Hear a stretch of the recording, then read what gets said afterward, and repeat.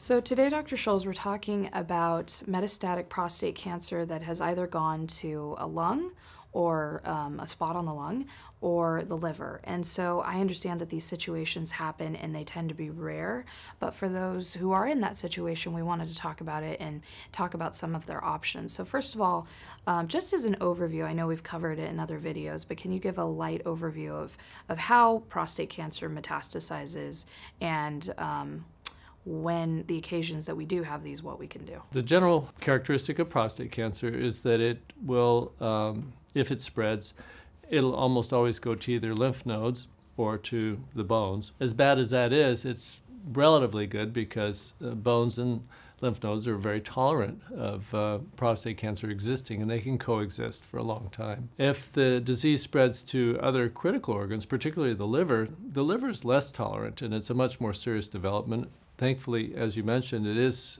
much, much less common.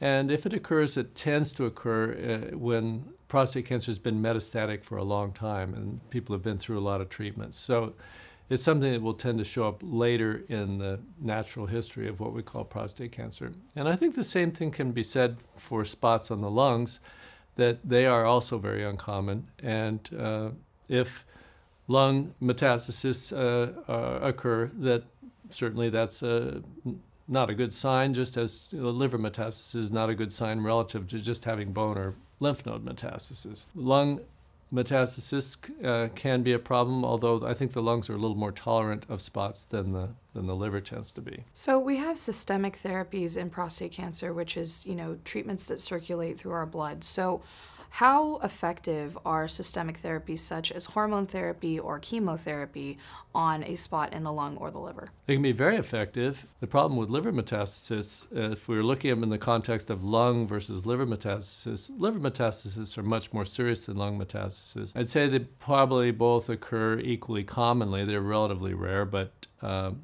not really sure that one is more common than the other. But the systemic therapies are effective in both of them, but the trouble is that liver metastasis in particular will tend to show up after people have already been on hormone therapy, and then the disease is starting to progress. People are becoming resistant to the hormone therapy. Hormone therapy can be effective for someone that had a liver metastasis at the get-go. That's not usually when we see liver metastasis. We usually see them after people have been on hormone therapy for a while, and then the disease has started to progress, and then down the line, something shows up in the liver. So what about spot radiation? We have these beam radiations that come in and can target a specific spot. So how effective are they on the lungs or the liver, and would it cause too much damage? Like, is it really safe? So spot radiation can be effective for either lung or liver metastasis. The doctors that treat primary lung cancer practice this sort of skill and are familiar with how to treat spots on the lung or around the lung and what they're capable of and what they're not capable of. Treating spots in the liver is a little less common, but it can be done. I think that you want to probably go to an academic center if you're thinking of something along those lines. The liver is more sensitive to the radiation therapy, and it has to be done properly, and it's probably only an opportunity for people that have one or two small spots. If people have more extensive liver disease, then radiating the liver is not going to be a very practical option. So another treatment that I've heard of specifically for liver is surspheres. And so what is that? It's an interesting name, and I think when people Google it, I think there's treatments in other diseases, but specifically for prostate and liver, what does that do? So it's a form of injected radiation. We're getting familiar with these sorts of things like Xofigo and lutetium, where you can inject radiation and it'll go to a specific area. The surspheres is a form of radiation that is injected right into the hepatic artery, and it was developed for the treatment of colon cancer. Colon cancers tend to spread to the liver very commonly, and it's been shown in relatively small studies, some of which we participated in, that using a treatment for colon cancer called surspheres can be effective for men that have prostate cancer that is metastasized to the liver. This is something to consider when there are too many spots that spot radiation or beam radiation would not be appropriate. What are the side effects of surspheres, and then are there any sort of panels or anything with the blood that need to be checked? Because I know with some treatments, we need to make sure that the bones are strong, or, is there anything that patients need to do in order to be able to tolerate the drug?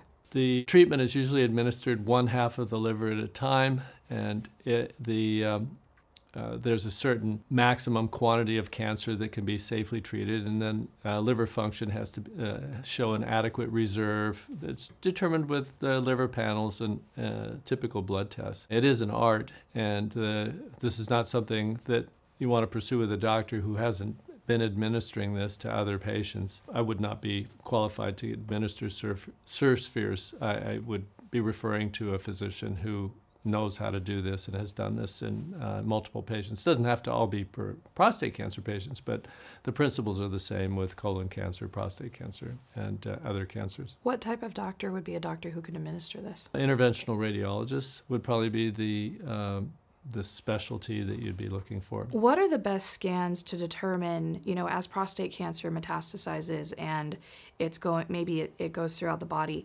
will a PSMA PET scan or any other type of scan pick up any spots that may have gone to the lung or the liver? Well, PSMA PET scan will work throughout the body, so that's probably should be considered the standard scan these days for prostate cancer. You can get a little more refinement with an MRI of the liver, so if a PSMA PET scan picks something up that's suspicious or inconclusive, then you can go to the next level and confirm that there is indeed an abnormality, and sometimes it may even be necessary to do a CT-directed needle biopsy to confirm that it really is prostate cancer. That would be an appropriate methodology in someone that's has earlier stage prostate cancer and they think they see something in the liver. PSMA PET scans are good, but they're not perfect. And you can also light up other types of cancers and non-malignant things with PSMA.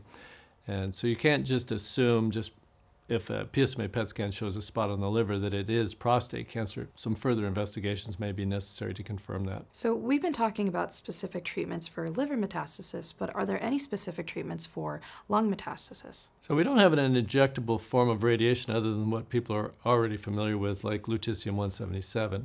But one thing that has become clear over the last 25, 30 years that I've been treating prostate cancer is that spots on the lung, metastatic lesions in the lung, do not have the worrisome prognosis that liver metastases have. Before we had Taxotere, which we started using around the year probably 1998, the advent of liver metastasis really kind of meant game over. We didn't have any effective treatments. Radiation back then wasn't adequate. We didn't have spheres, and it was usually occurring in people that were already resistant to Lupron. The development of lung metastasis has never shown the same dire implications. In fact, it seems in men that have lung metastasis that these are much more amenable to systemic therapy and that people get much longer remissions. And the possibility of spots showing up in other parts of the body is less common.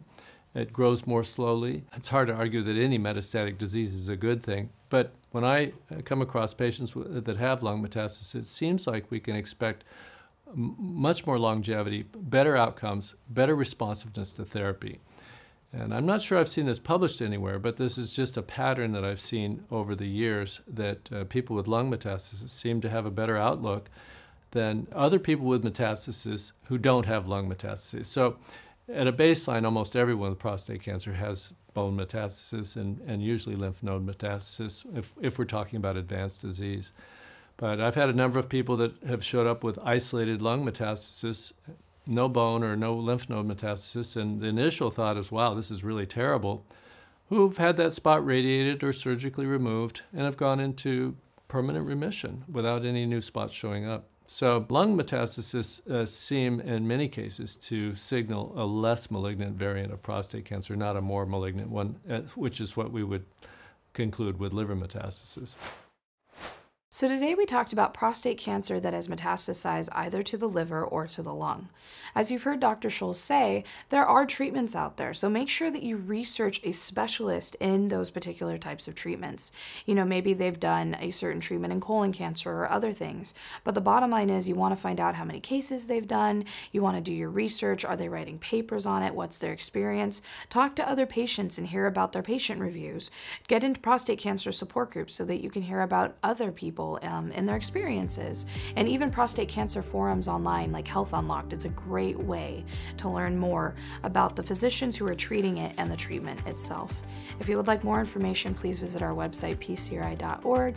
You can even talk to our helpline and submit your information there, and they can help you research as well. Please remember that you matter, you're not alone, and I hope you have a great week.